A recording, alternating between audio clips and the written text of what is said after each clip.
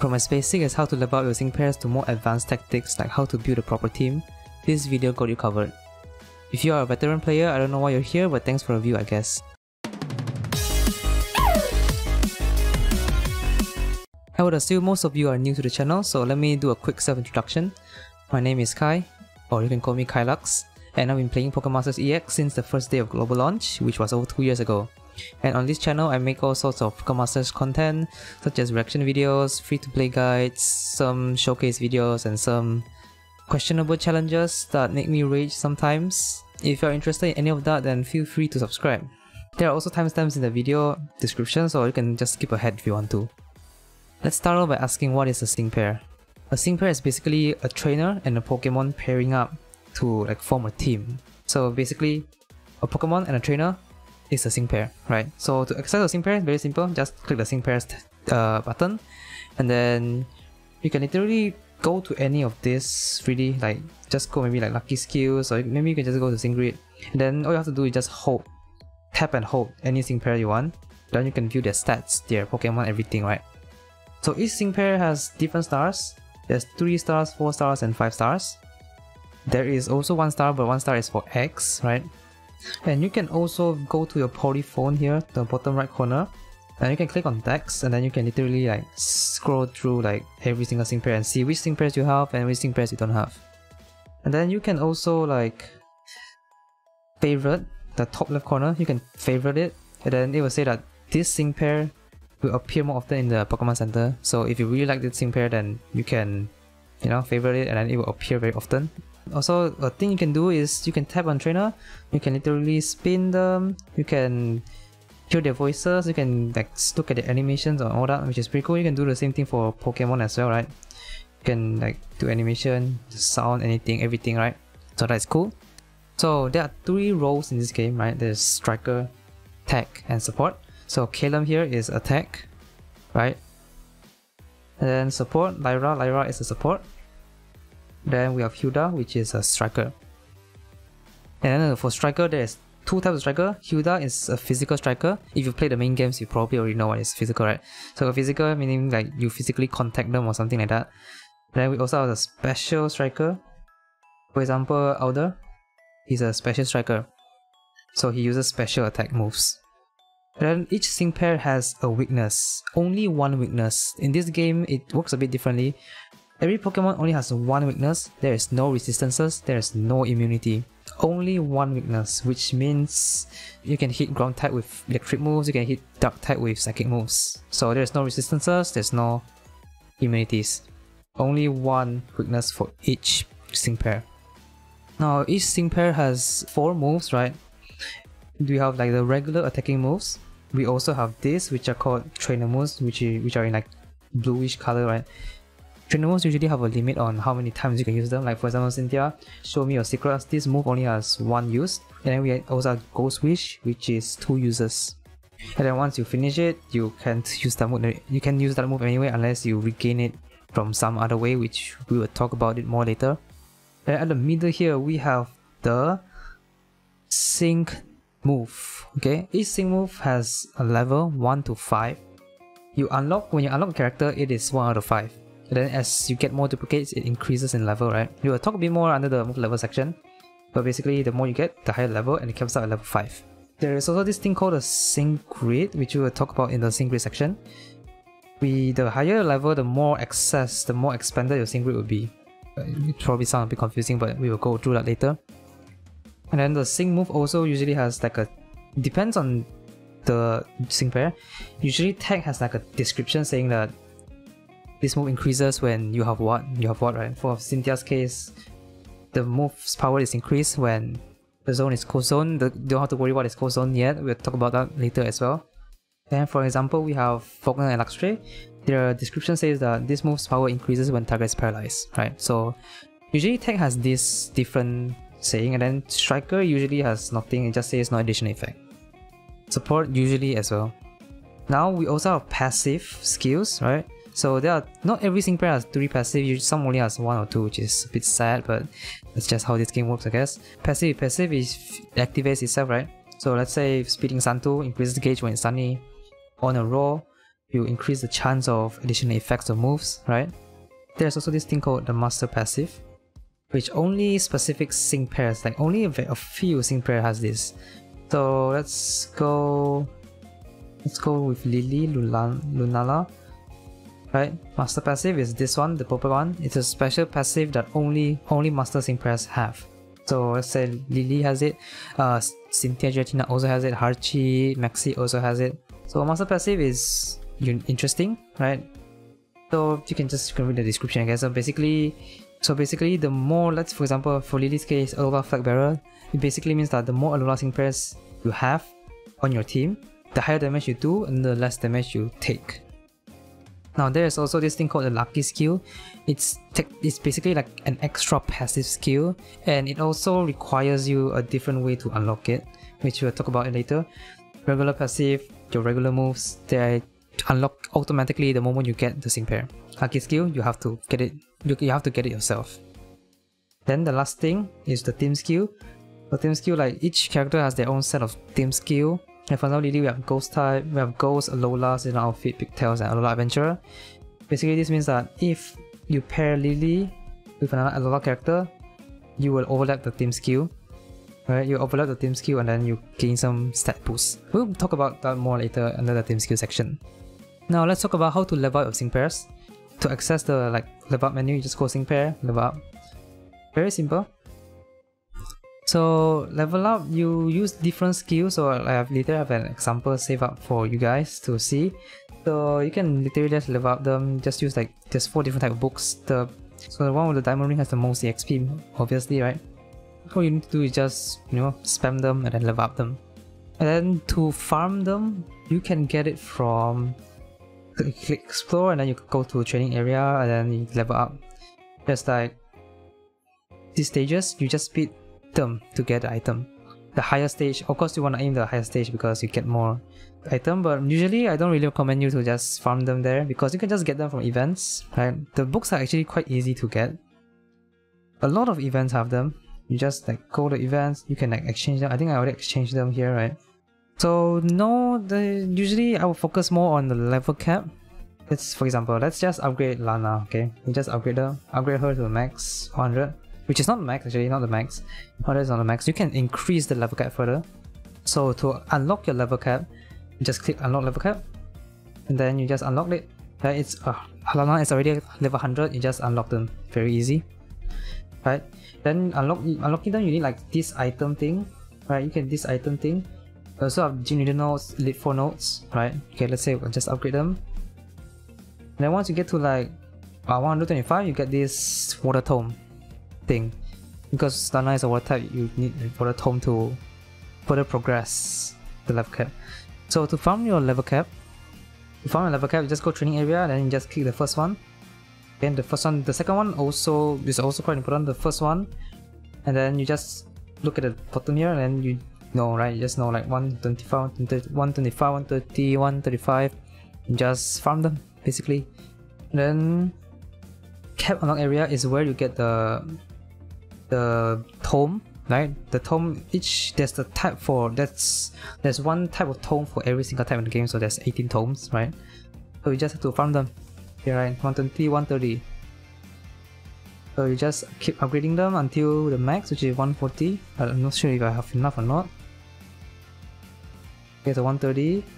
Right, so the higher you upgrade, the more different thing you get, right? There's more different items you're required to use. Seems like I don't have enough to get to 140, but yeah, something like that. And I do think that this tome thing, Codex, the silver lining is Codex, just not the bronze one is tome, is usually the limiting factor to unlocking your level cap to max. For each role, so striker, tech, and support, there's different this thing, right? This thing, I don't know what you call that, but this thing, you can see the logo is striker, right? And let's say you go for Ramos, it will have a tech icon. So you do have to farm 3 different support, strike, tech, which is kinda maybe a bit annoying, but again, same thing as the level up book thing. You can farm. You can exchange them during events as well.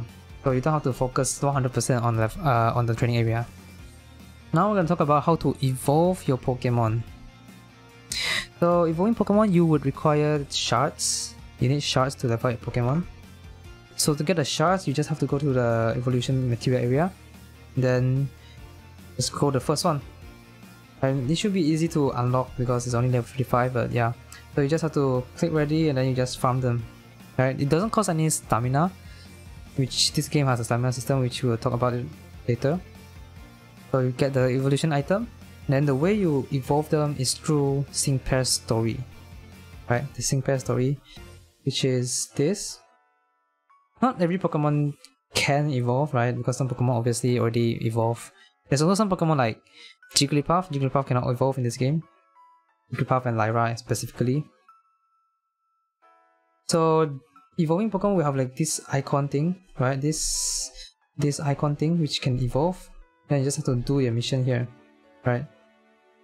That's all, very easy. Then when you do the mission, it will use up some of your shards, evolution shards. Now let's talk more about team skills. So team skills, you can go to sync pair, team skill, you can upgrade each individual team skill, right? Each of them you can upgrade up to level 4. Then the way it works is that if, let's say you build a team, for example, let's say the Kanto Trio. Kanto Trio has 3 overlapping team skills. Kanto Trio meaning leaf, blue and red, it's just what the community likes to call them. So it has Kanto, Signature and Pallet Town. So it has 3 overlapping team skills, which mean they get like some stat boost basically. So the more skill you overlap, the more stat boost you get. And then usually the thing that you want to focus more would be the typing, because the typing actually gives you the highest number, the highest boost, right? Like for example, like water type. And then also each support tag and striker, each of the team skills increase different stats. So let's say okay, Ilio increases HP, he's a support. Okay, he's a support here. So as you can see, water increases HP by 60. The other ones increase by 30 and then 15. Right, so the typing usually has the highest stat increase. So usually you want to build a team, you want to have at least, you know, like 2 same types just to get some of the boost, right? And to upgrade them, it's very simple. Just click the, like for example, SR, just upgrade them. Very simple. You can upgrade up to level 4. And then to upgrade them, you need this type sphere thing, skill sphere thing. To get them, it's also easy. You can just go to explore, training area, and then you go to team skill area, and then you just farm them. You can also exchange this in events as well. Now I'm going to talk about the different type of sync pair scouts. There's quite a number of scouts in this game. The first one is the Spotlight Scout, which I don't think any is running right now. Yeah, unfortunately there's none that's running right now. So basically Spotlight Scout is, I would say it's the weakest scout in my opinion, because it has the lowest chance of getting a 5-star, and then the sync pair that is featured on that banner is usually included in the general pool after the banner ends, right? Like for example, Sonia and Yamper are the latest Spotlight Scout, which just ended like a few days ago, and they will be in the general scout, in the general pool after once the next banner starts, right? Like for example, right now the next banner is Lucas and Dialga, well at least at the time of recording this video, right? Then the next one we have is the Seasonal Scout, which is this one, Faulkner and Electivire, and then there's also Sabrina and Jingling. Sadly they have the same 5-star rate, which is 7% 5-star, and 2% chance of pulling for the featured one, which is also the same as Spotlight, but the different thing is that seasonals are limited. So once the banner ends, they won't be in the general pool, and they will not come back for maybe like another year or a few more months or something. So it's difficult to get them. Now the next thing is the Tiered Scout. So the Tiered Scout is similar to the Seasonal Scout. Basically, like the signature feature is the same, but you use paid gems to get them. Right, so I think it costs like 180 or something to get like all the tiers. There's 10 tiers, but there's only 5 showing here right now. And then at tier 5 you get this Great Ticket Scout, which is 25 chance to pull the featured sync pair, which is Sabrina and Jingling. And then at tier 10, which is not shown here, there's a guaranteed chance to pull them. So if you plan to scout using the tier scout, once you get a ticket, you just go to ticket scout, and then you can just use your ticket there. Like for example, this one is the guaranteed one at tier 10, 100% chance to get them, and then this one is the not guaranteed 25 chance to get them. So it does, I think, cost like $180 to get to tier 10, but then you guarantee to get them. But it's expensive. If you have a lot of money to spare, then sure, why not, I guess. So there is also like a seasonal double thing, right? So sometimes there's like 2 or 3 sync pairs featured on a single banner, and they usually have like different rates as well. So it's 1.5, 1.5. Usually if it's only 1, then it's 2%, right? And usually reruns have them, right? Like for example, New Year Lily and Lance, they were released last year, so they reran this year, and then they gave them double banner, so they are both featured in a single banner. Now the next banner I want to talk about is the Pokefair banner, which is not here. Pokefair banner is slightly better. It's 10% chance to get 5-star, also 2% chance to get a featured sync pair, so it's pretty much the same, but then you have higher chance to get 5-star. And the Pokémon sync pair are also limited, but personally I like it more than seasonal because you have a higher chance of getting 5-star. It's 10% chance, seasonal is only 7%. So yeah, the next one I want to talk about is the Master Pair Scout, which is the most valuable one, I think, in my opinion, because it has 12% chance to get 5-star, which is really high. Right, 12% chance to get a 5-star, but the downside is that you only have 1% chance to get a featured sync pair. Usually it's 2, but in Master Sync Pair Scout it's only 1, which is kind of sad, right? But if you are free to play, I recommend you to usually just focus on Master Sync Pair Scout, the Master Fair banner, because it's very valuable and very rare to get. Then, if you haven't realized it yet, there's like multiple buttons here, right? So there's a Sync Pair Scout, which is to use 300 non-paid gems to get 1. There is Sync Pair Scout times 11, which is 3000 gems for 11, which is always the one you wanna go for, right? Because, you know, it's like 3000 gems, you get 1 extra, right? Because it's usually 10 Sync Pair, right? But then you get 11. And then daily discount is, this one is using paid gems. So 100 gems, paid 1, you get 1 per day. Some of them has like 3 of them, right? Like this one, you can use it 3 times, so it's 300 gems per day, but you get 3 sync pairs. Also, one thing I want to mention is that there is this scout points thing, right, on the top right here. There's like points, 400 points. So every time you get sync pairs, like for example, you use this once, right, the single pull, okay, you get 3 scout points. And then if you use the sync pair times 11, you get 33 scout points, because it's 11 times 3, right, because 11 sync pairs. But then the daily discount is only 1. The more you pull for a single banner, the higher your scout points will increase. So let's say you pull this like 10 times, you get to like 330 scout points. And then when you hit 400 points, you can get a free sync pair, right? It's called a pity pull, meaning you can pick any single sync pair you want. That's in the banner, right? In the banner, of course. So of course, in Cynthia's banner, you cannot pull for Faulkner because he's limited, and then he's not, you know, he's not in the pool. So that is cool. So if you are free to play, I recommend you to save up to 36,600 gems, which is just enough to pity pool. So you will get them 100% guaranteed. Now I'm going to talk about the Ticket Scout. You can get free 5 stars from this Ticket Scout thing.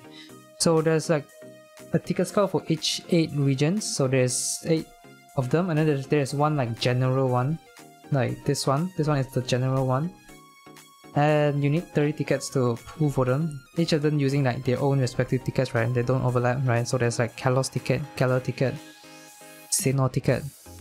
Then to get the tickets, you have to go to Explore. You have to battle the daily region rotation, right? Make sure to do this every single day because you get tickets from them.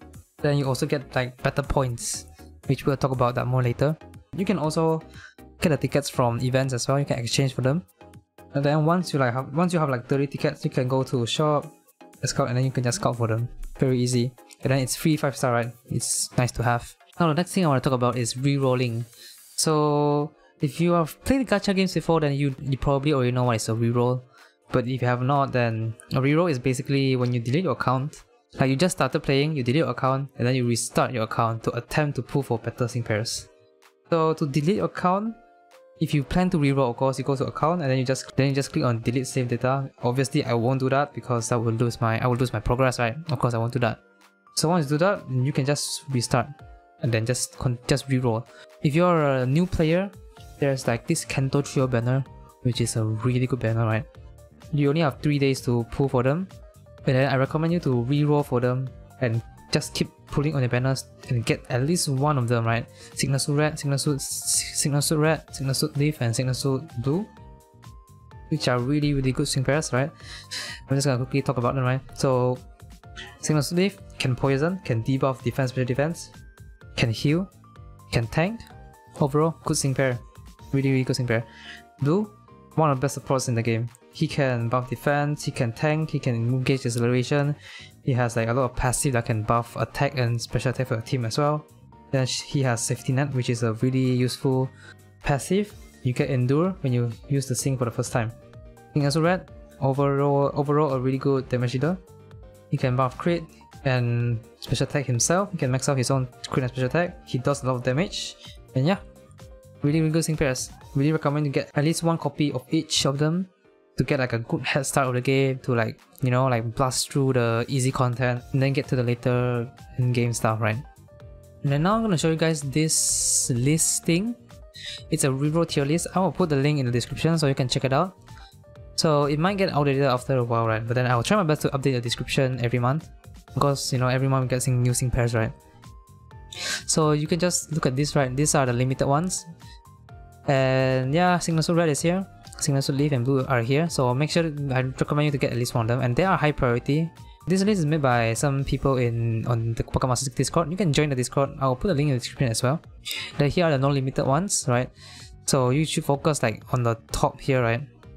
And then if you think there's like you have a good amount of sync pairs from the top here, as well as like one red, one leaf, one blue, right? At least one of them, then you are good to go. You can stop rerolling and then just start playing the game. That is assuming you literally just started playing the game like a few hours ago and then you watch this video, right? Now I want to talk about the bingo missions. So this is very useful, especially if you want to reroll, because you get like 6,000 gems here, right? Like the beginner and the intermediate one, you get 3 gems. So you can literally use this to reroll. And then I don't really need to explain how bingo works, right? You just get like 8 bingos all together, and then you get like rewards, and then if you get all 8 bingos, you get the bingo blackout, which is like the grand prize. There's also like this Professor Oak and Mew, and then the Rosa 6-star EX thing. I recommend doing that as well because they are free, right? Do them, make sure you do them. Now you might be wondering like, where can I get more gems, right? So gems are definitely like the main resource in this game, like the more valuable resource. So you can get them through login bonus. You can also get them through like the sync pair stories, right? You get 10 gems each for completing them. There's also the daily mission and the regular mission. Just go to this, just do your daily mission, and then you get 80 gems per day, right? Then you also have the event missions, which give you a lot of gems actually, right? Do them, make sure you complete them, you get free gems. You also get gems by like completing the stages for the first time, like first time rewards. That's really how you get gems. We do get about like 20,000, 17 to 20,000 gems per month. So it takes like 2 months plus to get to PT pool, which is 36,600 gems. Then for paid gems, you have to go to purchase gems. That is assuming like you wanna spend money on the game, right? For the paid gems, make sure you be careful, right? Like you make sure you calculate correctly, because some of the values, like the values they vary, right?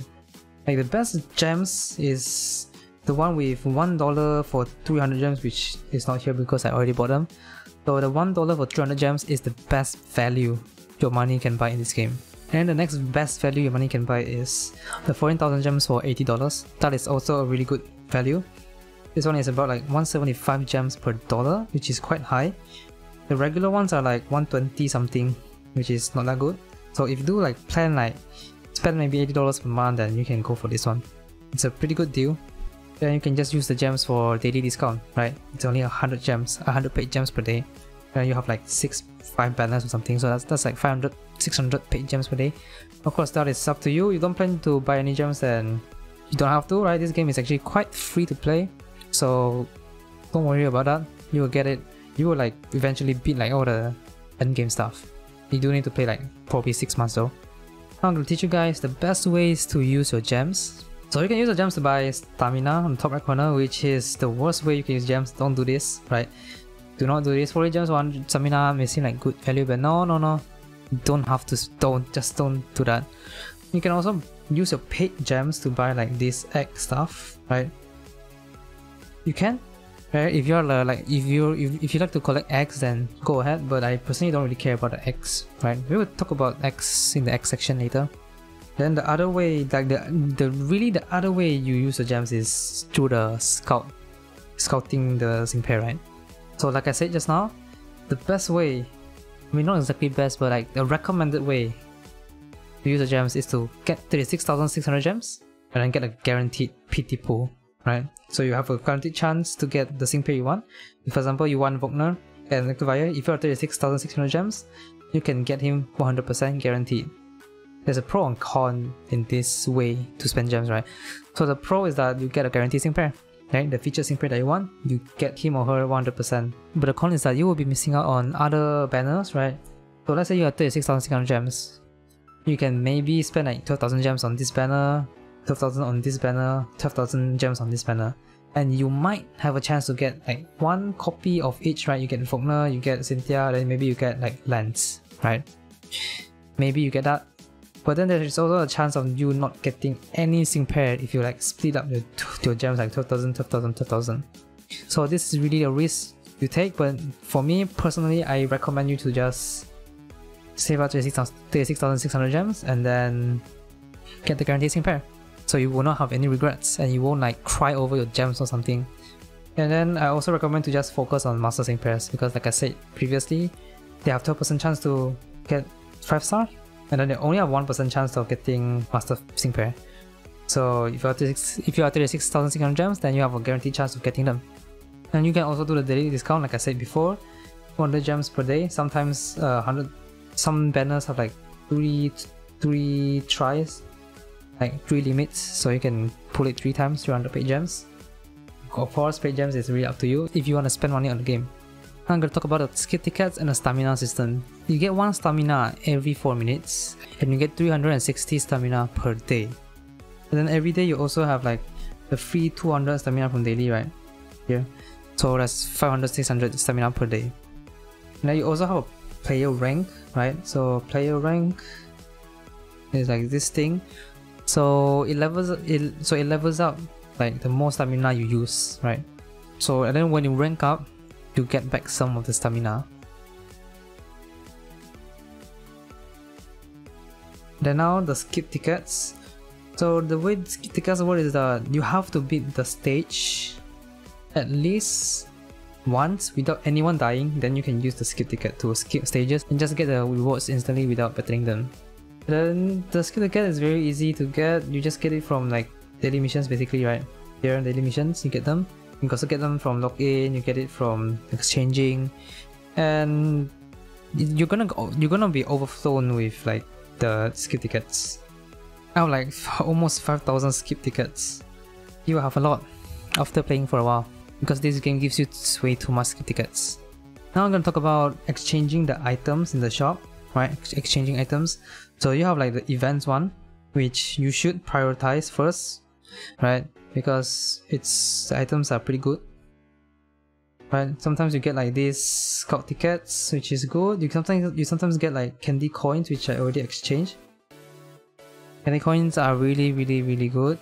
We will talk about that in the move candy section. Then the next one we have the BP section, which we will talk about later, right? The BP section. And the monthly one, there's a limit for each of the monthly one. It refreshes every 1st of each month, right? And there's also, you can exchange like this berry stuff, which I will talk about later under the X section. Then there is the general stuff. You can exchange like for gears. You can exchange the candy. You can exchange for candies, which is very valuable. The move candy thing, it's very valuable resource, which we'll talk later. And yeah, you can exchange like for money using the Pro as well. And then if you are a returning player that, you know, maybe you played like in 2020, the early 2020, and then you took like 1 year break, you can exchange like all this stuff at the like bottom, like the very end of the general one. Like this capsule thing, they are obsolete now. And then this trading machine thing, they're also obsolete. You don't need them anymore, so you can exchange all of them for like all these items. You may have the question of, why do I keep getting duplicate sync pairs? Why do I keep getting sync pairs that I already have? It's very frustrating, stuff like that. Like, well, this is a gacha game, first of all. You can't do anything about it. But it's not the worst thing to get duplicate sync pairs. It really depends on who you get. If it's a good sync pair, great. So you can increase your move level up to level 5. And then there's a couple ways you can increase it. The first way is getting duplicate sync pairs from the scouts. The other way is using candies to increase your move level. And then increasing your move level will actually increase the damage done. Like basically increase the damage of all your moves, including your sync move. But it's only by 5%, about 5% per level, which is not a lot. So you don't have to worry about that. And then increasing your move level will also expand your sync grid, which we'll talk about later. Sync grid is very important in this game.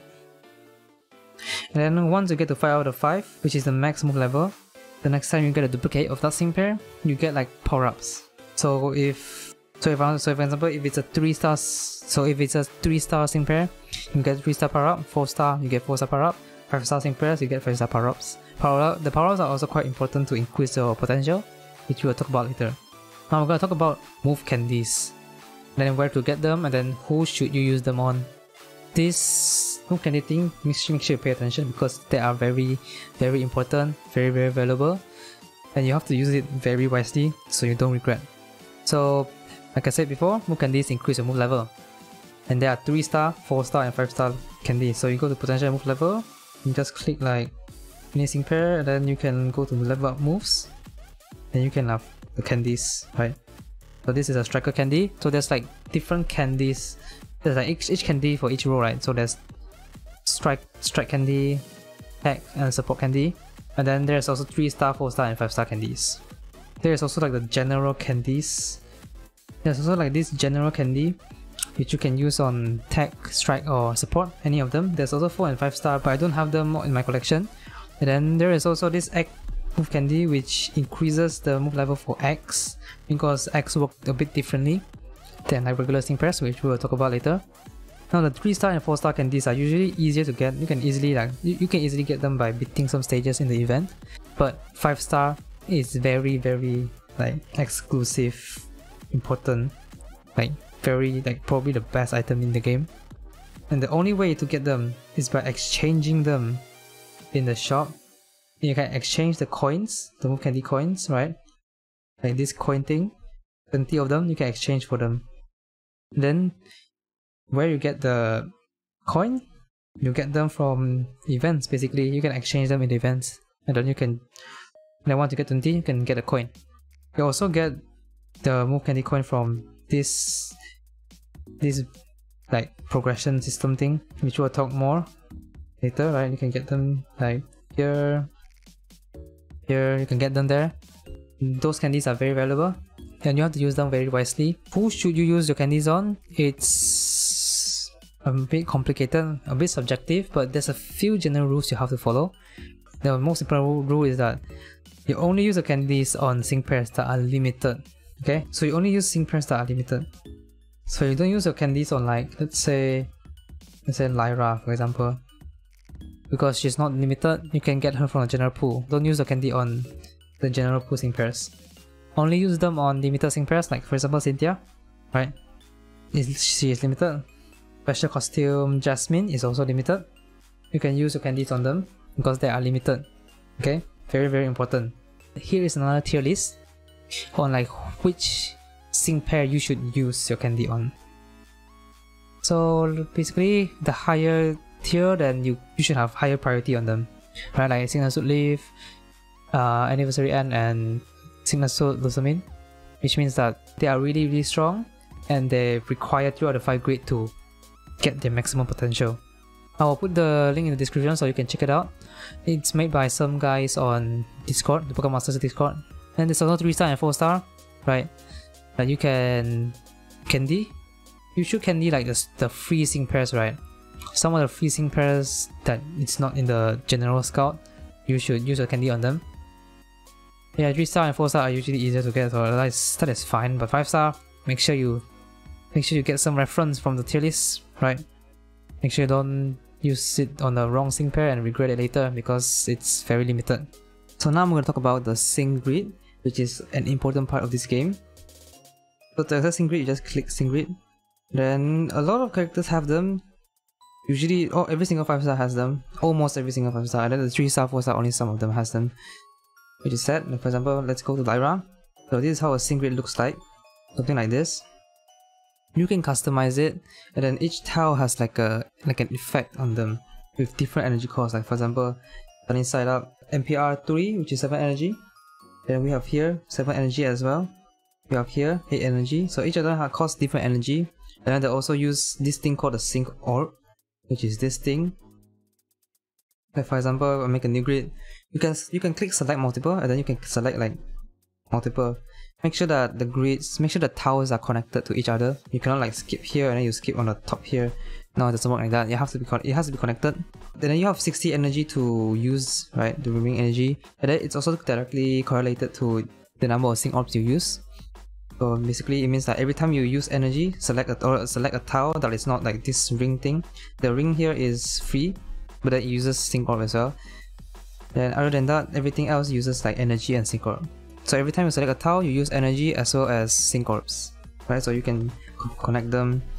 Sync grids are very important because they make some bad sync pairs at like 1 out of 5, like move level, to like if you have them at like 3 out of 5, right?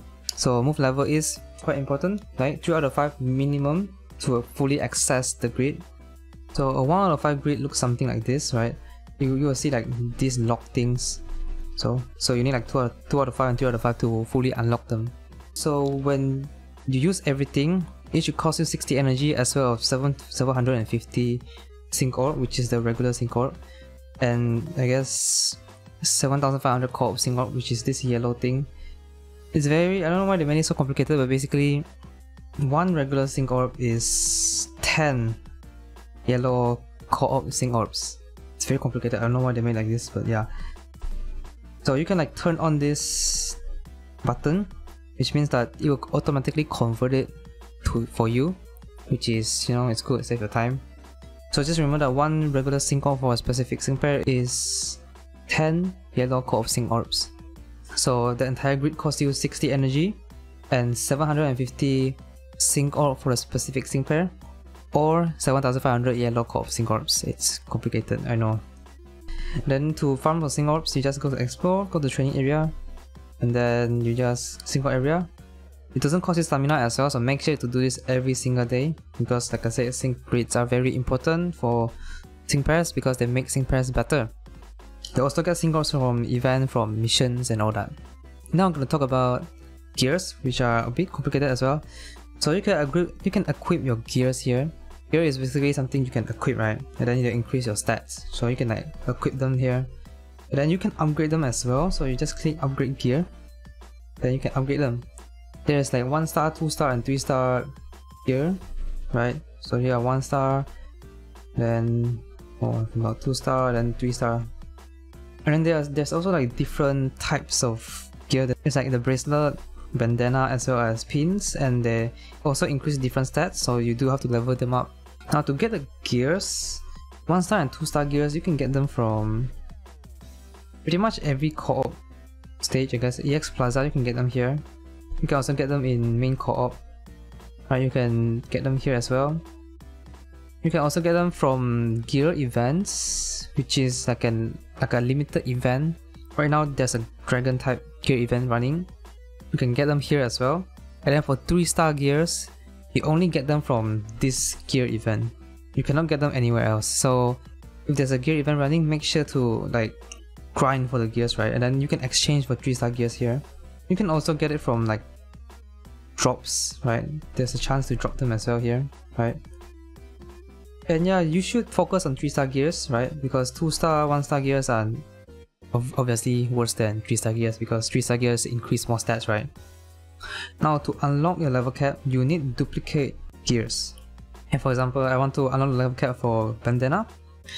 I have to click OK here. I just have to select it and then click OK, and then I can unlock level cap like that. And I click OK, I can unlock the level cap. So you can use up to 4 of them, and then it will reach to level 15, which is the max cap to upgrade your gear. And then also one thing is to remember to lock your gear, okay? You have to lock your gear because you might accidentally exchange them, right? You can exchange gears as well. Okay, so you go shop and then exchange gear. If you exchange gear, you will get like this stuff, which is good because they help you upgrade your 3-star gears. Okay, so let's say if you upgrade dragon gear, you get like dragon stuff to upgrade your dragon gear. Right, just exchange them, you get the gear material. Now I'm just gonna demonstrate you guys on like how to upgrade the gear from the beginning. So let's say I want to upgrade this ghost gear. Okay, so I just click on this, so I just upgrade it. Then just keep clicking this. It's a very tedious process, honestly. Okay, so I have reached the max cap, as you can see here. So I have to unlock the level cap. Okay, so I unlock the level cap, and I just unlock everything, and then I can upgrade it to level 15. Right, so I unlock the level cap, and then I can continue upgrading them. Also, I forgot to mention that upgrading gears costs you coins, but then it's not a big deal because coins are very easy to get in the game. I mix up my gear. It's very simple. So let's say if I don't have enough this item, all you need to do is just go to shop. Right, go to shop, you exchange the items, you exchange gears, and then you just filter to ghost because I'm focusing on ghost, right? So I just exchange all of this, right? I just exchange them all. Then I'll get like materials. You also get some coins as well, but then the coins are very little. Yeah, that's how you upgrade gears. Very simple. Okay, now I'm gonna talk about lucky skills and where to get them. So lucky skills, like I said earlier in the video, is like an additional passive skill for your sync pair. Now to unlock your lucky skill, you need like lucky skills as well as the scrolls. For example, let's say I want to unlock lucky skill for maybe Rosa. So I need this scroll thing. Okay, I learn it and then I can unlock lucky skill. But then that's not all. You have to use the cookies as well, right? These cookies. And then where you get the cookies, there's a few ways you can get them. You can get them through an event called Blissey Bonanza, which is not here at the moment. It's a good event, Blissey Bonanza. It usually runs like once a month or once every 2 months or something like that. It's a good way to get lucky cookies. You can also get them through Better Villa, which we'll touch on later. They give you lucky skills as well. And then you can also co-op Better Villa, like the co-op in Better Villa. You have a chance to get them as well. But then the best way is definitely Better Villa because you just have to beat them and then you get them. There is also like 1-star to 3-star lucky skills. Obviously the higher stars, the better skills you get. Right, like we have 1-star, 2-star and 3-star. Then there's like different types of cookies as well. Some cookies will increase your stats. Some cookies will like negate some effect. Some cookies will protect you from status conditions or something like that. And yeah, at the time of recording this video, there's also a new type of lucky skill called the Deluxe and Guaranteed lucky skills. And then they are only unlocked from Legendary Gauntlet, which at the time of recording this video, it's not out yet. So we have this lucky cookie thing. I'll put the link in the description to check it out. So like at the bottom row here, we have the Deluxe cookie, which is the new one, and it's not released yet. And yeah, you can literally like browse every single skill in the cookie. Obviously the 3-star one will be best one because they have a highest chance to give you the best skill. The Deluxe cookie, which is not out yet, seems very convincing because they have like really good skills as well, and there's like few new skills only in Deluxe cookie. And then Guaranteed lucky cookie is basically a guaranteed chance to get that specific lucky skills. So yeah, you just have to check here and then make sure you use the right cookies. Now a few tips for lucky skills. Typically for damage dealers, the best one would be Critical Strike 2 because that's a 20% increase when your attacks crit. So for example, Torko with Critical Strike 2. But then not all the damage dealers would need critical strike 2. Like for example, Brandon has Leaf Storm, which decreases special attack. So instead of critical strike 2, you should give him Dauntless, so your special attack will not decrease every time you use Leaf Storm. And then for tanks, the best one to give would be Vigilance, right? For example, let's say Rosa. Usually like most supports would need Vigilance, so let's say I'll try and give Rosa Vigilance. So you just keep re-rolling until you get the lucky skill. It's a bit annoying because it's all random. And yeah, I got it, Vigilance, good. And yeah, then like I said, and then the same thing as the other one. Not all tanks require Vigilance because some tanks already have Vigilance in the team skill. Like for example, Dawn and Torterra, he already has Vigilance in the passive, so instead you can give her like Defense Crush 2 or something else. This will probably be outdated after a few months because like I said, the new lucky skills are coming up and they seem to be even better than like Critical Strike 2. There's like some skills that can increase even more damage under certain conditions. Because Critical Strike 2 only increases 20%, the new skill seems to increase 30%. So that's a bigger increase. Now I'm going to talk about how to increase potential. And then talk about 6-star EX as well. So to increase potential, you just have to go to Sync Pairs. And then you just go to potential and move level, and then yeah.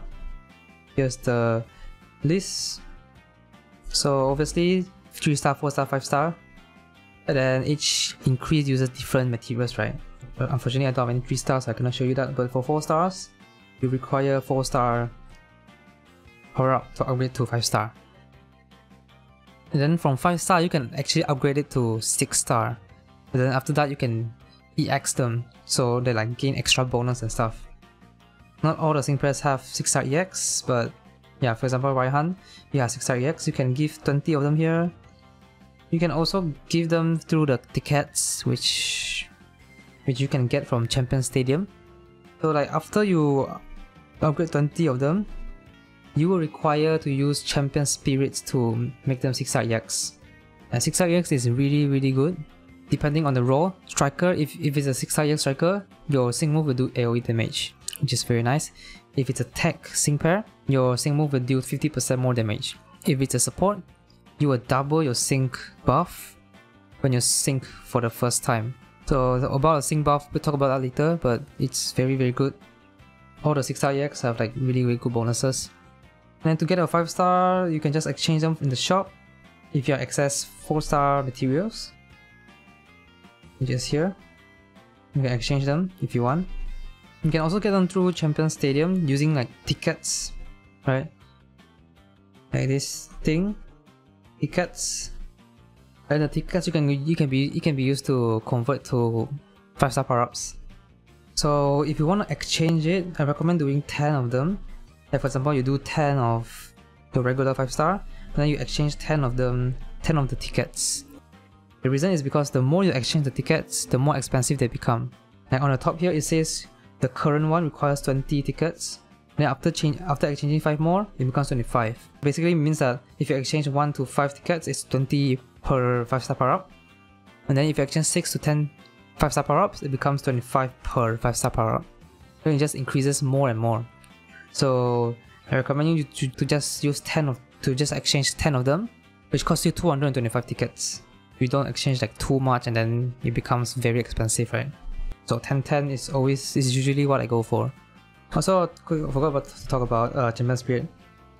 So Champion Spirit, you can only get them from Champion Stadium. There's no other way you can get Champion Spirit. So this one is the Champion Spirit. There's no other way you can get Champion Spirit. You can only get them from this place, right? Champion Stadium. You need them to 6-star EX. You might have the question of who to 6-star EX first. Because 6-star EX is like the 5-star power is quite valuable as well. Because you don't get them too often, especially as a newer player, because if you play a long time you'll start getting duplicates and then you get 5-star power-ups. But if you're a new player, it's quite difficult to get 5-star power-ups. You might not even have a 6-star EX until like 3 months of playing or something. Now here is another tier list for you. It's also made by some guys on Discord. You can see here, right? Who to 6-star EX. The higher the tier list, like the higher the placement, the better the 6-star EX value. And they also typically show you like the best supports, the best sync pairs here. So yeah, you can just refer to this list. So this list is quite accurate. So yeah, just refer to this list, or if you have any questions, you can like comment on my videos or something, or you can join my Discord server to ask me questions as well. The link will be in the description. Now there are eggs in this game, so to get eggs, you can get them from training area. There's a chance to drop them here, pretty much any stage here. There's also like the egg events, which is not available right now. So there's usually egg events for like different types, and then like for example, if it's a fire and grass type egg event, you will get like fire and grass type eggs, and then you can hatch them. There's also a chance to hatch shiny Pokemon. Like for example, I think I have like shiny Lapras. Yeah, here we have shiny Lapras. And then there's also like different passives, right? There's like 1, 2, and 3 passives. Typically, I would just recommend you to just throw away the 1 and 2 passives, right? So like you can see like the bars here, right? You can see the bars, how many passives they have. You can just donate, click donate, and then just donate them. And then when you donate them, you will get like this egg research ticket, which you can exchange in the shop. You click exchange items, and then you can go to the monthly one. Then you can exchange for like this berry tart thing. The berry tart thing is used to increase affinity. Okay, so you can exchange for them. You can also exchange for like this 1-star power up thing. You can exchange for them as well to increase the egg's potential. When you hatch the egg is at 1 star. It can be raised up to 5 star. So you can go to affinity. Okay, let me just guide you and show you like from 1 star to 5 star. Okay, so let's go to the egg, and you can just form a sync pair, preferably a 3-star, like a 3 passive one. Let me try and find a shiny. For example, I pair up with Tangela, shiny Tangela. Then the next thing I do is go to affinity, find the shiny Tangela, and then I give it like this berry tart thing to increase its affinity. Giving them will also increase their stats as well. Though the egg mons are usually like bad compared to like regular sync pairs. But if you like collecting them, then you can just go ahead, you know, just spend this tart thing, because no other sync pairs, no other thing in this game uses like this tart thing. So it's a 3 out of 3, and then you can max it out using this 3-star berry tart, which you can get from like at the egg event as well. Then once you max out the affinity, you can increase its potential. You go to potential, and then you can switch view on the top right corner to your egg view, right? You can switch it, and then you find your Tangela. Also, you can increase the move candy as well. And give it all of them to 5 out of 5, right? Then you can increase the potential with this 1-star power up thing. You can exchange it up to 5-star, but then it's a bit of a waste, because like I said, it's not, Eggmons are usually not that good, but there is like a few that are not bad that you can consider taking, right? So let's say I just get to 4-star. Yeah, you can get to up to 5-star if you want, but I don't really want to do that. It's a bit of a waste. Now the other thing is that you can use paid gems, right? You go to shop, you go to purchase bundles. You can use paid gems here to like buy all this stuff as well if you want to, if you really want to like collect the eggs and stuff. So the accelerator pass is basically like every time you hatch an egg, it will automatically put another egg into the incubator. So you don't have to like log in every like 8 hours or something to like manually put it in. The action pass basically halves the time to hatch eggs.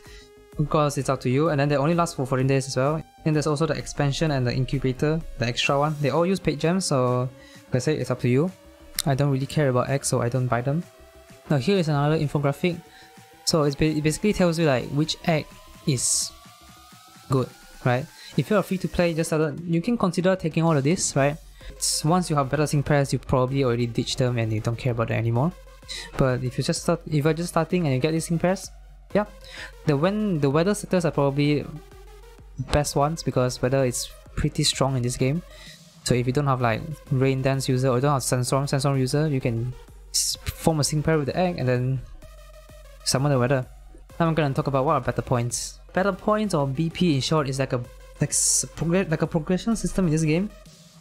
Like there's this progression road thing, right? So it starts at 0, and you go all the way to 10,000 points. So it's a progression system thing. Then there's like milestones where you can get like this ticket stuff, right? The 10,000 is the like grand prize. You get like the BP sync pair super voucher.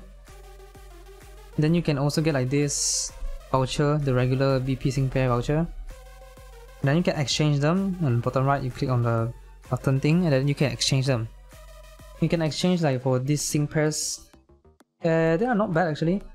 And then the master sync pair, there's also master sync pair, like 1, 2, 3 of them here. You can exchange for them as well. And they are not that bad as well.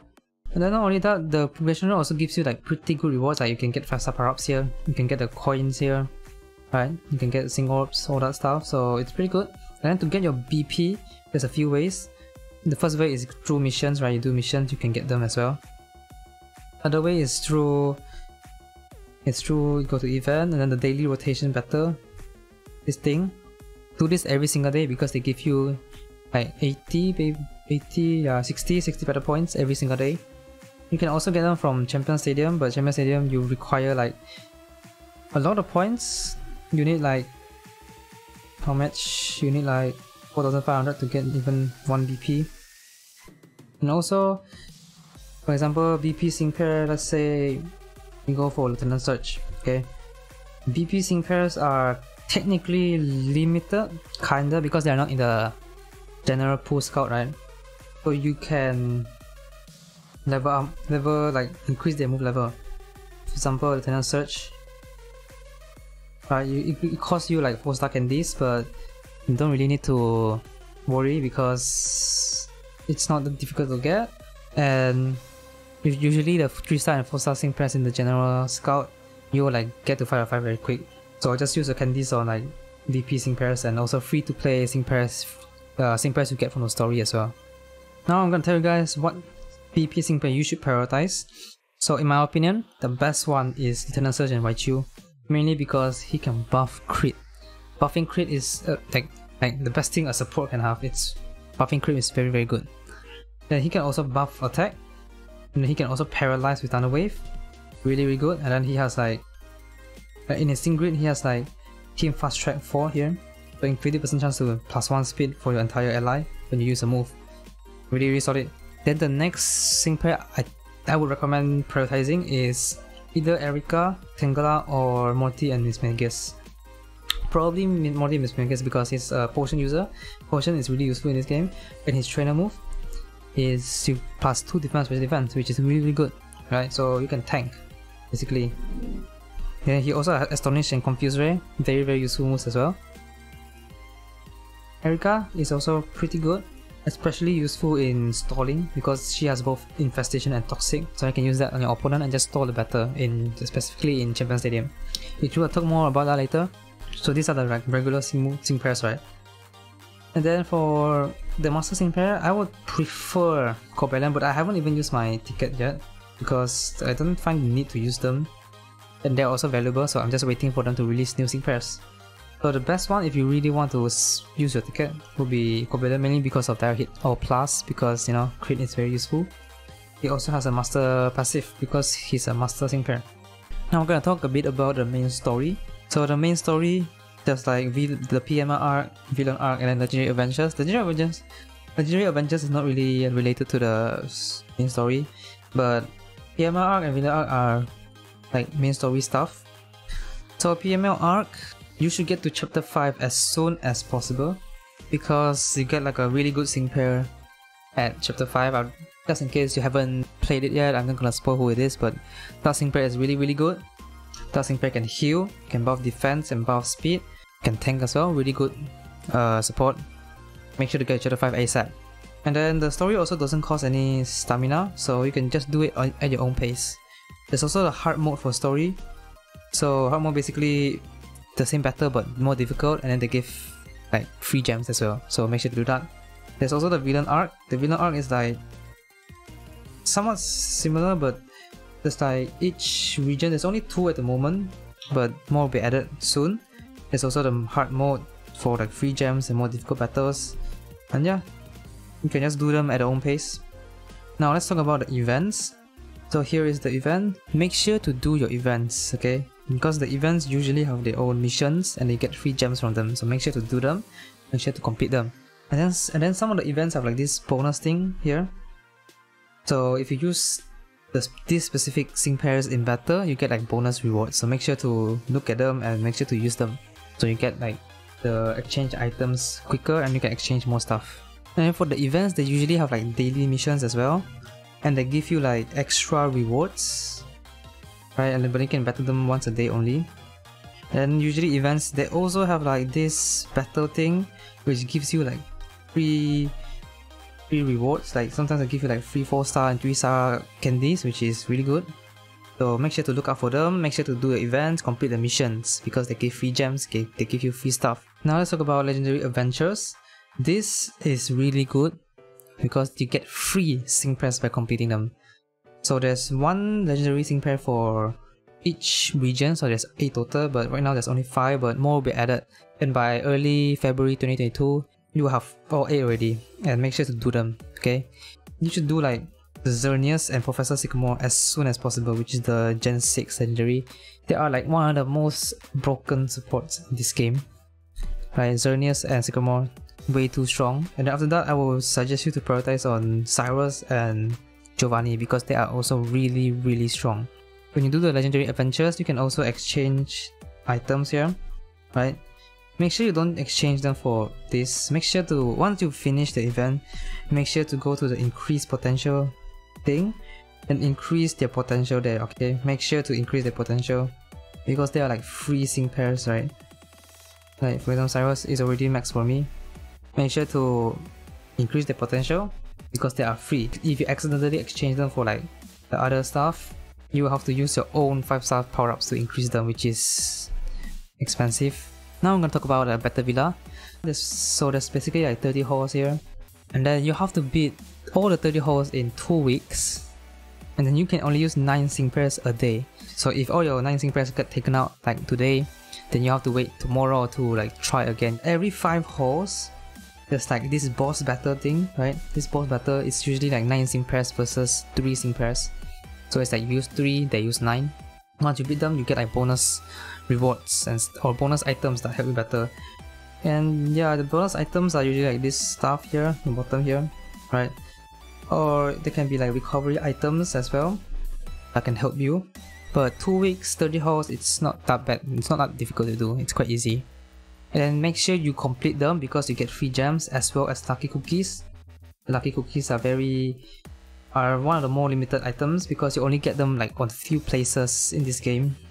So the tip for this is to just have like a decent variety of sync pairs. If you play this game for like a few months already and you want to like beat all the stage in one day because you get a medal for that, the tip for that would be to use sync pairs that can buff your stats without using like a trainer move or something. For example, Professor Sycamore and Xerneas, they are really good in Battle Villa, mainly because when you sync with them, you max out your speed, special attack and special defense. Very strong. Another good sync pair would be Leon and Charizard because they have this passive, the MP Rekindle 2. So basically, after you use a trainer move, you only have one use, right? There's a chance that you will get back the move point after using your attacks and stuff. Yeah, those are just a few examples. So basically just look out for sync pairs that can buff stats without using a trainer move, or they can like easily regain their trainer move. And Battle Villa also has a co-op, which you can do once a day. And by doing that, you have a chance of getting like 3-star cookies. For me personally, I always forget to do them, so that's kinda funny, kinda sad, but yeah. And then once you beat the entire Battle Villa at least once, you have an option to skip them. You can skip out to hall 19 and then you start at hall 20. By skipping, you still get the first time rewards like the gems, the lucky cookies, but you won't be getting bonus rewards from halls 5, 10 and 15, which is the boss stages. Which is not a big deal because the rewards they give are pretty bad anyway, so skipping is a no-brainer for me. The rewards are not that good for halls 5, 10 and 15, so just skip to 19 and then just save your time. Now I'm going to talk about Champion Stadium, which is a pretty difficult mode in this game. Champion Stadium is basically like Elite 4 and Champion in the main games, right? So for Elite 4, 1 Champion, you have to beat them. Then you can only use 3 sync pairs for each stage, and then you cannot use the same sync pairs for each stage. So let's say if I use blue on Wii U, then I cannot use blue on other stages. Then there is also like Master Mode, which is this thing. Master Mode will allow you to like pick points And then depending on what points you pick, the opponents will gain like some advantage. Like for example, if I pick this attack, I get 100 points, but the opponents will get like 30% extra attack and special attack. And then to unlock Master Mode, you have to beat the stages with 18 different types. And then you need 2 weeks to do this because you can only use 15 sync pairs per week, so that is 15 types, and then the next week you have to use the other 3 types. So once you unlock it, you can use the reset button, then you can just reset it and then do Master Mode. For Master Mode, there's like this point system up to 10,000 points at the time of recording this video. And yeah, you just get like rewards basically, depending on like what parameters you pick for the stages, right? So to get maximum 10,000 points, you need 2,000 points per stage, which is very difficult to do if you just play this game for like a few months. You do need like good sync pairs and stuff to like beat them. It's not easy. This mode is not easy. At the time of recording this video, we only have Kanto, Johto, Unova, and Alola Champion Stadium, but more will be added as time goes on. And if you just started out, I recommend you to get at least 3,900 points, maybe 4,200 points, because Champion Spirit, because that's like the best reward you can get. You get like 5-star, like the 5-star power-up ticket, which you can exchange for 5-star power-ups.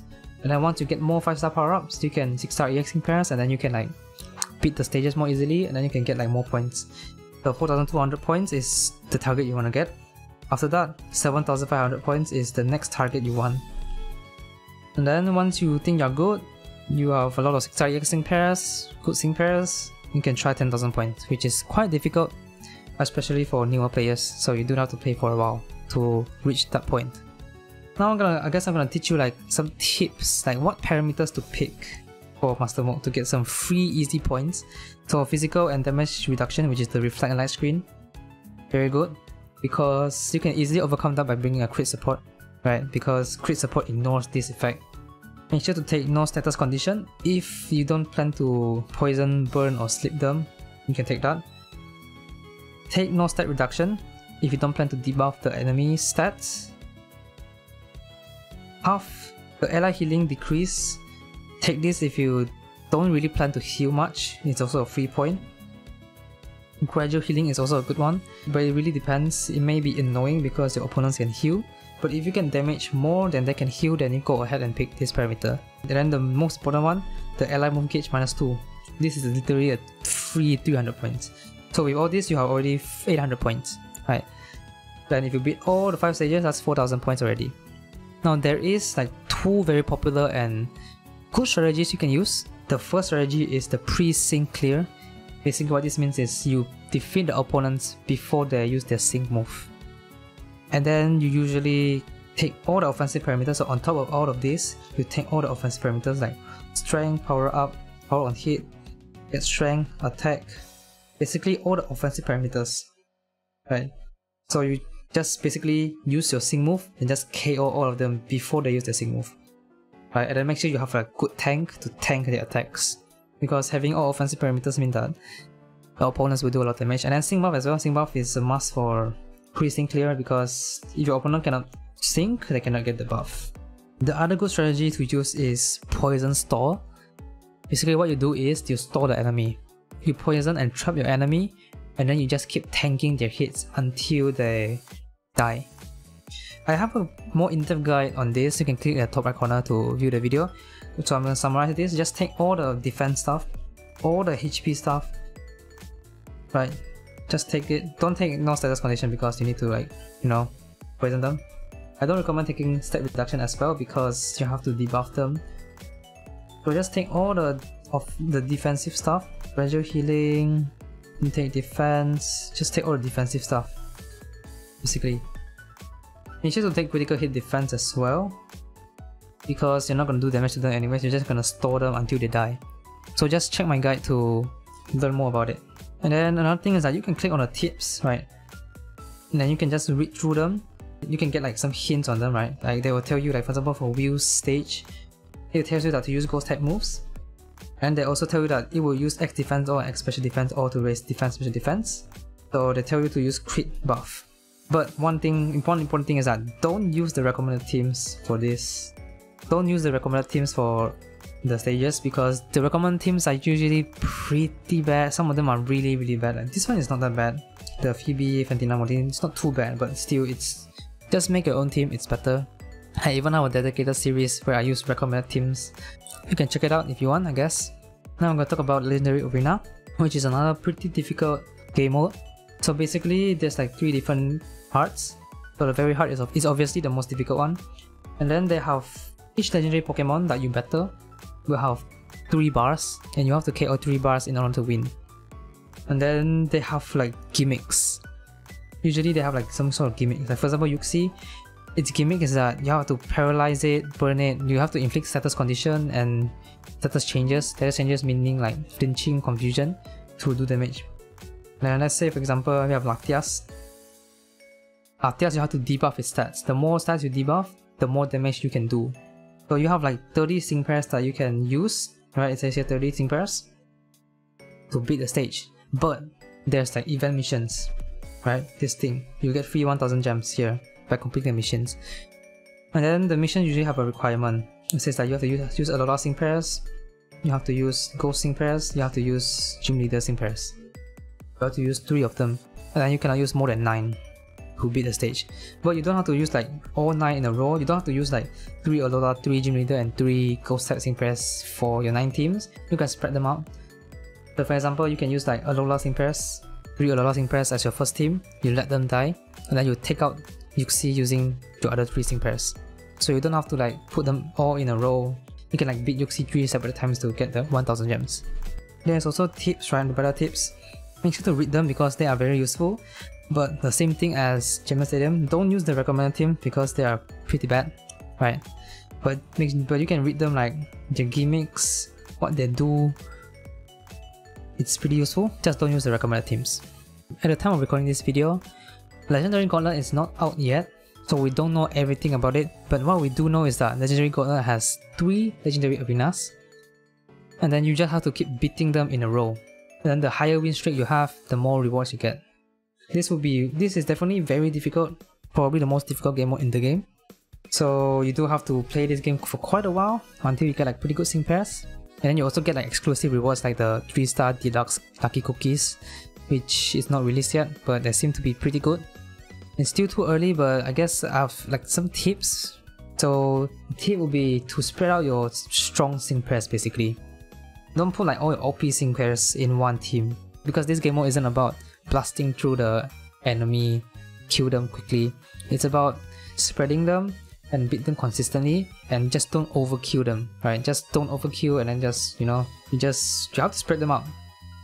So basically what I'm saying is that don't put like, for example, Kanto Trio, don't put a Kanto Trio in one team. Like, they can be separated to 3 different teams, right? Instead of one team, you can have 3 teams. So that is good, because you want to get as much win streak as you can. The higher win streak you have, more rewards you get. But yeah, that's really the only tip I can think of, because you know this game mode is new, we don't know everything about it. Now what are sync moves? Sync moves are basically like a mechanic for this game. You can kind of treat it like a Z move from Alola. It's like a hard hitting ultimate move, and then the way it works is that you have a countdown meter, and every time you use a move, the countdown decreases, and then once you hit 0, you use your sync move. You can use it like multiple times per battle, and then some sync moves will do more damage depending on the description of the sync move, right? Like for example, we have Sophocles. His sync move description is that the move's power increases when a target is flinching. Usually tech has this description, right, that increases damage when you do something. And then every time you use a sync move, you get a sync buff. So what are sync buffs? So every time you get a sync buff, it's a 50% increase to your entire team's attack and special attack. So every time you use a sync move, you do more damage, right? And then every sync buff is 50% damage. Keep in mind that your opponent can do that as well, right? So if your opponent sync, they also get a 50% damage buff. If you have a 6-star EX support, you can like double the sync buff, right? So usually you get 1 sync buff when you use a sync move. If you have a 6-star EX support and then you use a sync move using that support, you get 2 sync buffs. So a 6-star EX support is quite good, because having 2 sync buffs means that the damage will double, because 50% plus 50% is 100% extra damage, which is double. So critical hits in this game are really important. Critical hits max at +3. So at +1 is 50% chance to crit, +2 is 80% chance to crit, and then +3 is 100% chance to crit. So make sure that when you build a team, you need to have crit support because crit increases damage by 50%. And on top of that, if you crit, you will ignore your opponent's defense and special defense buffs, and also if your opponent has light screen or reflect setup. It's kind of similar to the main games. So sync move acceleration is, instead of -1 sync move countdown, you get like -2 or -3. Like for example, we have Lusamin here, Lusamin. If you look at his trainer move description, it says that it reduces the user's sync move countdown by 2. So it means that you -2 sync move countdown, but then you have to take into account the turn you use it, so it's technically -3. Sync move acceleration is quite useful as well, especially when you use a sync the first time, and then you want to use the sync a second time. But then sometimes your move queue screws up, and your opponent sync the first time before you sync your second time. So sync move acceleration will prevent that from happening, so you can always do your second sync before your opponent do your first sync. Now terrain, weather, and zones. So terrain, weather are a bit different. It works a bit differently than the main games. So weather, we have sun, we have rain, we have sand, we have hail. So sun increases fire damage by 50%, but it does not nerf water damage. Unlike the main games. Similarly, it's also similar for rain. Rain will increase water damage by 50%, then it doesn't nerf fire damage. Hail and sand works a bit similar to the main games. Both of them you take damage every time you use a move. Terrain, weather, and zones, they usually last for like one entire sync turn. So the tip is to see when the icon starts blinking. So when you see the icon starts blinking, you should set up your terrain, weather, or zone again. Because when it blinks, it's telling you that it's about to wear off, and then when you use it, it will refresh the duration of the weather, terrain, or zone again. Now zone is a new thing, the main game does not have this. At the time of recording this, only 2 sync pair has them, which is Lucas Dialga and Renegade Cynthia and Giratina. So zone is very easy to understand. So let's say if you are Dragon Zone, so let's say if you are Ghost Zone, then you increase Ghost damage by 50%. Very easy. If you are Dragon Zone, you increase Dragon damage by 50%. It's very easy, it's like that. Then terrain also works quite similarly to the main games. So if you have electric terrain on, you do 50% more damage with electric moves. And then you also cannot fall asleep if electric terrain is up. So it's kind of similar to the main game as well. Now reflect and light screen, pretty much the same as the main games. So when you use reflect and light screen, it lasts for about 1 sync turn. So similar to weather, terrain, and zone. And then when it starts blinking, it means that it's about to wear off, so you should use your reflect and light screen again to refresh the timer. And then the damage is not reduced. If you have reflect setup, you receive less physical damage. If you have light screen setup, you receive less special attack damage. And then if you crit, they ignore the damage reduction. So crit is very important. The move gauge acceleration is pretty easy to understand. It just increases your move gauge. So when you use it, your move gauge will fill up quicker. It's a good move to have when you're running a really heavy gauge team, like maybe you have 2 strikers with 4 gauge moves, then move gauge acceleration is very useful. So default, it's quite similar to main games as well. It removes the field effect like reflect, light screen, terrain. They also remove zones as well. They also remove like move gauge acceleration, critical hit defense, all that. But the only thing that it doesn't remove is the weather. So confusion, trap, flinch, and restrain, they are also known as status changes. So they're quite similar to the main games. Confusion, if you confuse the opponent, there's a chance that they hit themselves in its confusion. If they are trapped, so every time they use a damaging move, they will take damage from trap. Flinching is probably a bit different from the main games, because in the main games you flinch only 1 turn, right? In this game, flinching lasts for like a while. So if you flinch an opponent, they cannot move for a while. So which means that if you time it right, you can actually prevent your opponent from using attacking moves, and then you will just receive less damage. So you do have to time your move queue properly, which I will teach you in the move queue section, don't worry. Then restrain is probably the most useless thing out of the 4 here, because restrain prevents your opponent from switching out. But the thing is that in this game, the opponent doesn't even switch Pokemon, so it's kind of useless. But restrain does like favor some sync pairs. Like for example, Celine has a passive called Hold Hostage 5, so her damage increases by 50% when the target is restrained. So yeah, it's still kinda useful. It's just that it doesn't have the additional like switching out effect, right? Now I'm gonna talk about 2-turn moves. 2-turn moves, unfortunately, in this game is pretty bad with a few exceptions. you move it twice, so it's like moves like Fly or Shadow Force, right? You use a move once, you disappear, and then you attack the second turn. Unfortunately, it's a 2-turn move, but you only -1 single cooldown, which is one of the reasons why it sucks in this game, which is kind of sad. But then there's a few exceptions like Faulkner and Swallow, or Giratina and Cynthia, right? They are not bad, right? Shadow Force and Fly, they can, because they have like passive that benefit from using these moves. And then 2-turn moves is useful in like 1v1 fights when you only have one Pokemon left and then your opponent has one Pokemon left. You can like time it right so that you dodge your opponent's move. Like you time it right, you use Shadow Force right before your opponent uses an attacking move, so you dodge their attack. So counter and protect moves, it's also a 2-turn move, but like you only -1 single cooldown, which is also kind of sad. But they are not that bad because you can damage them. You can like counter is good, right? It's like moves like Metal Burst and Miracle.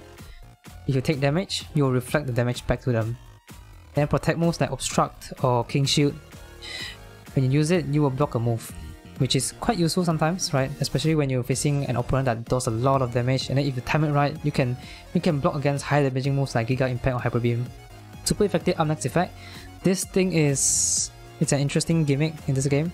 So basically, it's an effect that increases your next super effective hit by 50%. Some sim players can just casually get it like every few turns or something like that, and then they will do a lot of damage when they are facing against like opponents that are weak to their types. Physical or special move up next effect. So this is also an interesting gimmick. So it's kind of similar to super effective up next, but it increases the damage you do with physical or special attack, and then it can be raised up to 10 ranks, right? So each rank is a 40% extra damage. It's a bit confusing, but not a lot of sim players have this, only a few, because this is also a relatively new gimmick. So there is Mega Evolution in this game. Only certain sim players that have Mega. So for example, we have Blue and Blastoise. The way you Mega is that you just use your Sing move, right? The Sing move description will say that it becomes Mega Blastoise at the end of, after using the Sing move. And then when you Mega, obviously your stat changes, and then sometimes your move and passive also changes. Like for example, if you Mega Cynthia, its attack and defense increases, and then you can see that its Stomping Tantrum changes into Slash, right? So the move changes, the passive can also change. Like for example, Jasmine and Steelix, when you Mega, right, it will gain the last word passive, which is Explosion basically. But then the sad thing is that Pokemon that can Mega usually has reduced sync damage to, you know, to like kind of balance things out. So the sync damage will be lesser than those that don't have Mega. There is also Dynamax in this game. Dynamax works quite differently from the main games, because you only use one max move per battle. You can only use one max move for the sync pairs, right? For example, we have Red and Snorlax. You can choose the Dynamax move, right? You know, he also has like his own signature move, right? G-Max Replenish, which restores 1 MP, which is very useful. But then the thing that sucks about this is that using max move does not reduce your Sigma cooldown. So instead, most of them have like a trainer move that can reduce Sigma cooldown to counter, to like negate the drawback, right? Now I'm sure most of you will be skipping to this part of the video, which I don't blame you, because move queue is one of the most important things in this game. If you master it, you become technically like a pro at this game already. So how move queue works, they usually follow like a zigzag pattern. There's like two different types, right? There's a move queue for Champion Stadium, and then there's a move queue for the regular battle basically. Like a regular Battle Villa battle or a regular event battle, something like that. Now for a regular battle, doesn't matter if it's 3v9 or 3v3, 3v6 or Battle Villa, whatever, they always have this pattern. They have a zigzag pattern. So mid, right, mid, left, mid, right, sync. Right, mid, left, mid, right, sync, and then repeat. So they have this pattern. So if you time things right, you can actually like screw up their move queue, right? Like for example, if the left side is about to attack you, you can kill the left side. And then once you kill the left side, if it's a 3v9 battle, they will send out the next Pokemon, and then the left side will still use their move, right? I'll demonstrate it later, right? Because this may be a bit confusing. So they basically just remember that they follow a zigzag pattern, so you can like predict their move. You can even like do flinching or hypnosis on them. Like if you predict that the mid is gonna attack, you flinch them, then they screw up the move queue, then they cannot attack you. Then for Champion Stadium, it works differently, a bit differently. If it still follows like mid, right, mid, left, but then it will do mid, mid, and then they sync. Once they sync, the mid will keep attacking you until it's dead. And then once it's dead, it just kind of randomizes either left or right. but then it still follows like the zigzag pattern, right? So let's say if the mid dies in Champion Stadium, if the right attacks you, then the next one will be left, and then right, left, right, left, right, left. So it oscillates between the two. They don't attack twice in a row, basically. So if you know this knowledge, then it's good. You're gonna excel in battles. You're gonna win battles more often. Now I'm gonna like demonstrate how like move Q, knowing move Q is good, right? Okay, so for example, let's do a Battle Villa stage, okay? Let's just use good old Kanto Trio, demonstrate this. Okay, let's just battle this. So knowing when to move Q is very important, so I'm gonna play this slow so you guys can follow me. Now of course, one thing you need to remember is that when you move Q, make sure to move Q 3 moves before your opponent queues up 1 move. Okay, so make sure it's 3 by 1, 3, 1, 3, 1, okay? This is very important. So something like this. Now the right is gonna attack, right? The Salazar is gonna use flamethrower, and then the mid will attack.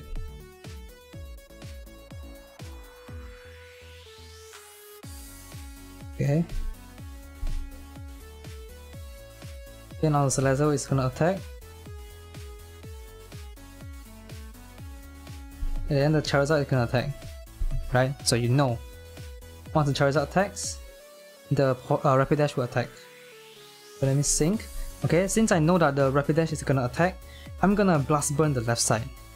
Okay, so I will Blast Burn the left side, and you will see like what happens next. Okay, get out of the battle a bit. Okay, so blue is gonna use as you can see, Rapidash uses Swift, right? Okay, so Rapidash uses Swift.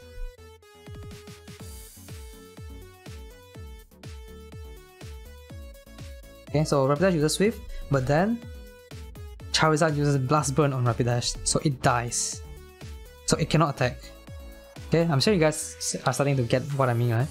And then the Liepard comes out, the Liepard attacks, but then I Blast Burn it again.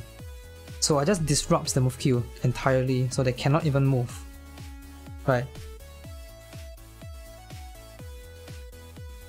And so I hit the Liepard, and then the Liepard should die from Blast Burn.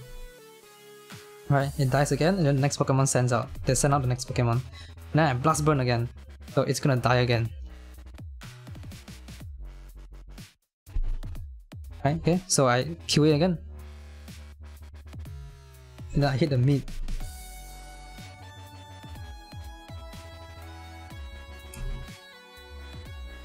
Okay, now I don't know if I can Q it or not, but if I can't, yeah I can, so I'm just gonna sync move the middle and just keep hitting the middle. As you can see, like they can't even move, right? They can't even touch me. They don't even have a chance to use a sync move against me. Right, so like that. It should still die, I think. Yeah, it dies again. And yeah, it's very simple. It doesn't die, but then we know that once the middle attacks, the right will attack. But we move Q, attack the right side, making sure it dies. See, the right has attack. So if you can predict, it's very nice, right? Because you know exactly what they're gonna do. Unfortunately, they're probably gonna attack us, but it's completely fine. We are still like full HP basically. So yeah, if you know how to move Q, things become very easy. Sadly, they use a sync move, which is not a problem at all. But yeah, you get the point, right? If you know exactly when the opponent attacks, you can easily just counter them with your own move Q. Just attack them. You can also apply the same thing to like flinching and slipping. Now here is the team building guide, which is also a very important part of this game. If you can build a good team, you are pretty much good to go. There's a few general rules in team building. Number 1, do not use the optimize button. It's trash, it's very bad. So let's just start fresh, okay? So do not use optimize. You can, usually I just use it to just get the gear. Right, see, it automatically puts like go rock gear, that's all. But then I don't actually use a sync pair, I just customize it myself. Because the way optimize works is that each sync pair has like a value, like a power value basically. So if you are filtering for like a fire weak stage, it will use like your best, like highest power fire types in pairs. They don't even take into account like your supports or something. They just pick like the highest power one. The next thing you need to know is the tactics button, the bottom right corner. It's very useful. This is very useful. So by picking that, you can like switch around like who would tank, right? Which sync pair would tank. Like for example, right now I'm putting Leaf to tank, but then if Leaf dies, the second to tank is red, and then Gladion, something like that. Okay, and then this team is not the best team, but I'm just doing demonstration, right? Okay, now let's get into the actual team building. There's a few rules, right? Rule number 1, you need to pick a damage dealer. You need someone that can do damage. Okay. Rule number 2, make sure to have some sort of support that can fill the gap of the damage dealer. Like for example, if your damage dealer can max out special attack but cannot buff crit, you need to bring a crit support. And then the next rule is that you need to look at their grids as well. Like for example, if you are using Hilda would have an inertia ability, an inertia passive in the grid. Basically, the more speed increase, the higher the sync move. So you want to consider bringing like a speed support. Then the next rule is that consider bringing weather, terrain, or zone setters. Like if you are using a water sync pair, maybe consider bringing a rain dance user, because that will increase the water damage by 50%. Okay, so let's like demonstrate, right? Let me just go to Champion Stadium and then let's just build a team from there. For example, let's say we're gonna do a bug stage. Bug wave stage. It means that we will need a bug type. It doesn't have to be bug type necessarily, because some sync pairs can do off type stage as well. So we can just filter to bug. You pick a bug damage dealer. For my case, I will pick Order because he's really strong. Next thing, we look at his stats, look at his moves.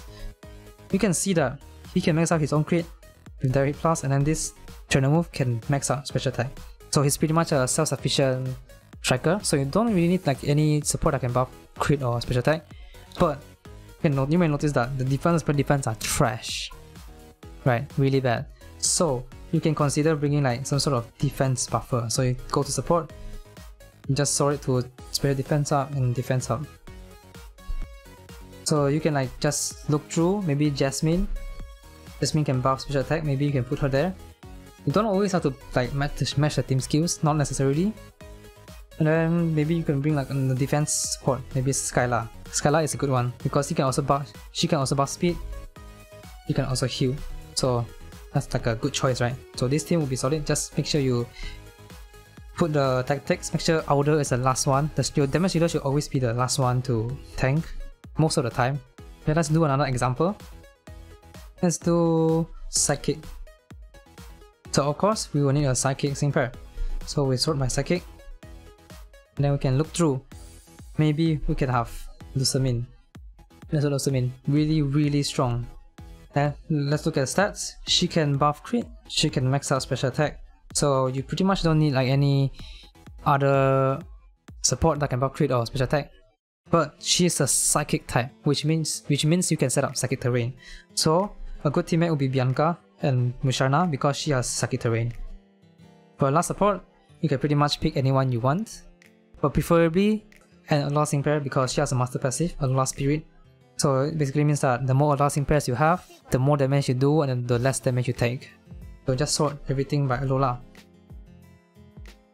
So you pretty much just pick like a support here. Maybe like Kiawe or even Lily, right? Something like that. Obviously don't put like another striker. I mean you can put another like striker, but there's gonna be gauge issues, right? You don't even have anyone that can buff speed or move gauge accelerate, so just bring like a support. It's very simple to build a team, right? It's just like that. Let's do one last example. Let's choose a Ghost Week stage. So Ghost Week, we sort by Ghost. We look through the sync pair. Let's say I go for Morty. Okay, so Morty, he can max out crit, he can buff attack and evasion, but then he cannot max it out himself. He needs to rely on MPR to refresh the move point, which is kinda bad. Then we look at the grid, he has blind spot. Basically, the more evasion you raise, the higher the sync move's power. But the problem is that he cannot max out his own evasion, right? You only +1 evasion every time you use the trainer move. So if you use it twice, it's only +2 evasion, which is not enough, right? He can still max out crit, but he cannot max out attack. He also cannot max out evasion. So we need to think about this, right? So we need someone that can buff attack. So let's sort by support and then buff attack and also evasion. So we can look through this, right? So we can maybe go for Faulkner. Faulkner can buff crit and also buff attack and special attack. Pretty good, right? So you can put Faulkner in, or you can go for Hubert. Hubert is a really good support in this game. He can literally max out crit and attack in 2 turns. Very strong. So for example, let's just put Faulkner. Okay. Now, one other thing we need is an evasion buffer, right? Because we need to activate blind spot, right? Blind spot, the evasion thing. So we need to find someone that can buff evasion. So who can buff evasion? Misty can buff evasion, so we can put Misty in. And then she can also buff special defense, which can be useful as well. And yeah, we have another team. Then make sure you just put more T at the last one. And that's all. You have another team completed. It's not that hard. Once you play this game for a while, you kind of know, right? Like this general rule. So the general rule again, I'll repeat. Pick a damage dealer, fill in the gap of the damage dealer. Like maybe if you want to buff evasion, the sync pair uses evasion multiplier or something, you need to buff evasion, but he or she cannot buff his or her own evasion, you bring an evasion support. Next thing is look at the stats. Maybe sometimes, let's say you lack a defense or special defense support, you can bring them. It also depends on the stage. If the stage uses a lot of special attack moves, you can bring a special defense buffer. Then the last thing you can consider is bringing like a terrain, weather or zone setter to increase the damage even further. Now let's talk about co-op. So co-op is unfortunately kinda dead in this game because there's only like really one co-op event, which is the gear event, the 3-star gear event, which is limited. It doesn't last forever and it only occurs like once a month, once every 2 months or something. But there's still like some guides, right? Some tips for you to do your co-op. Let's say if I do a co-op on block stage, the EX challenge thing, you can actually create your own team. So you don't actually have to play with online people. So when you create your own team, you have to use 9 of your own sync pairs and you cannot overlap the sync pairs. So for example, if I already have Lily Lunala on the middle team, I cannot put Lily Lunala on the right team. And let's say if I want to change Torchic, see, you can see like this X's, right? It means that I cannot use the same sync pair. Now let me just go and do a co-op stage to demonstrate it. So co-op has like a mechanic, which is the unity gauge, right?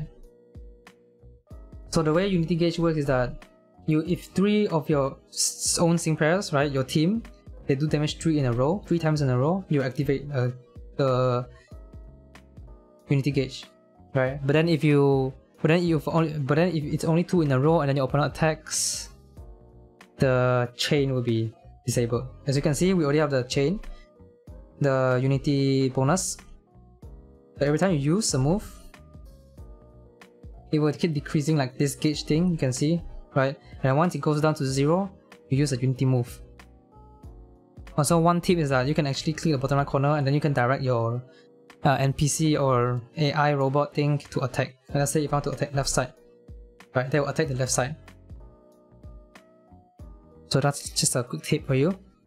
And then we are at 5 now. Let's do another one. And then if you crit, you get like a bonus gauge, right? If it's 4 gauge, it usually, if it's 4 gauge, and then you crit, it becomes like 5 gauge. And then you reduce the gauge thing by 5. Well, it's probably a bit complicated when I explain it, but just play the game and you probably get it eventually. Not that difficult to understand this. And this is the unity attack. And yeah, that's all. Thought there's not a lot of stuff going on for co-op. Just know that all the co-ops can give you like gear stuff, right, to upgrade. So yeah, that is all for this guide. This video is so long. It took me a long time to script this as well, making sure that I covered as much things as possible. So if you enjoy this or you find this helpful, make sure to like and subscribe, and I'll see you in the next video.